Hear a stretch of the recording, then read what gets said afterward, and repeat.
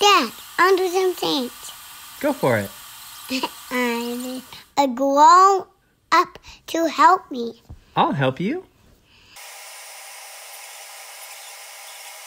Episode 20. Simple machines can crucial.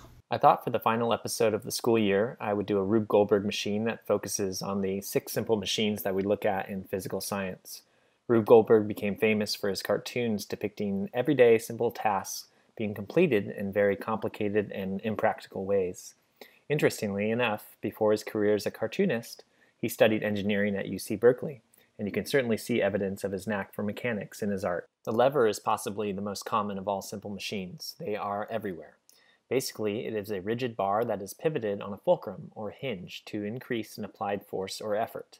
The further away the force is applied from the fulcrum, the more mechanical advantage the lever gains. So for the lever portion of my Rube, I'm going to have a marble knock this hammer over its fulcrum. It's going to come down and lift up this board, which is going to release the spring car. It's going to travel down here, hit the clothespin, swing around, and hit my blocks.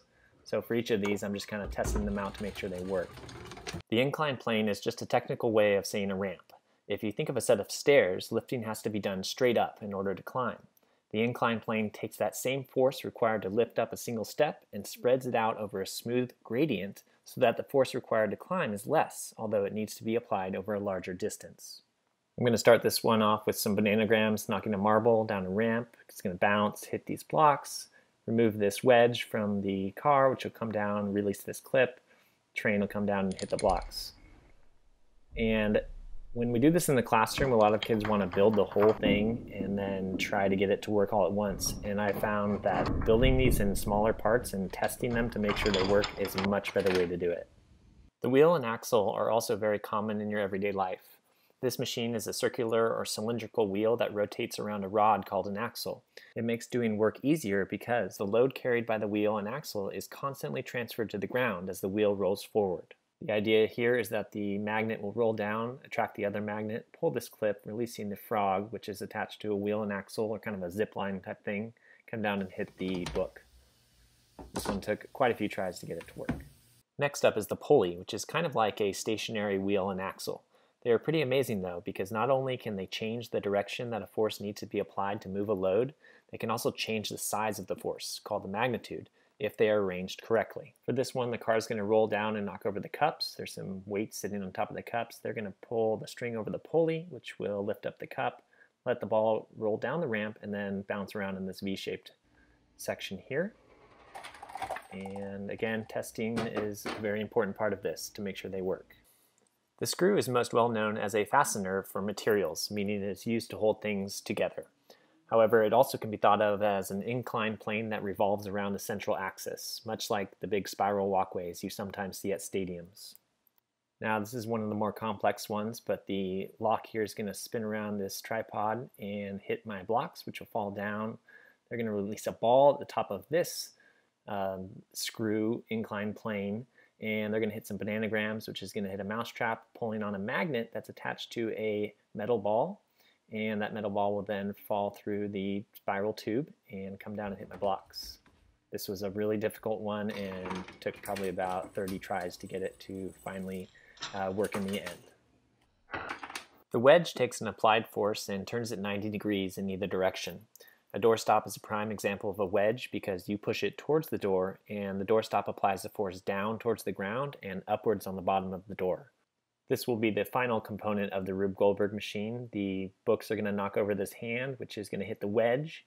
The wedge is going to push the can crusher off of the table there, and hopefully, with the help of my scuba weights, it's going to be enough to come down and crush the can. Pause here.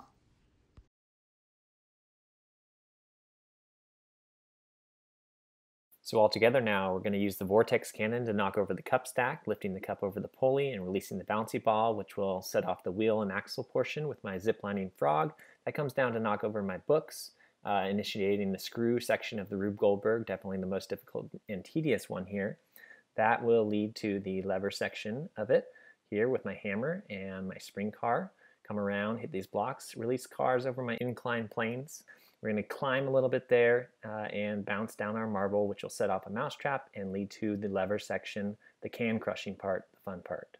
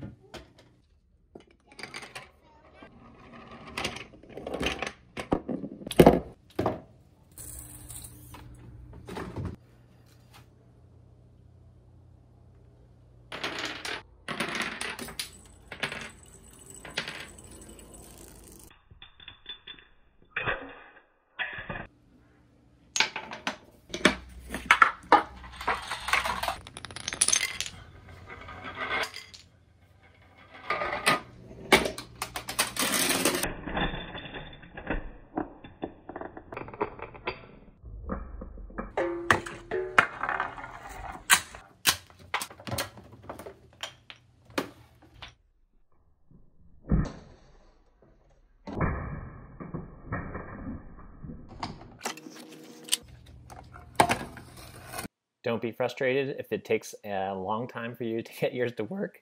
I want to give a huge thank you to my family for all the help with this one, and I think this will keep you busy. Let me know how your Rube Goldbergs go.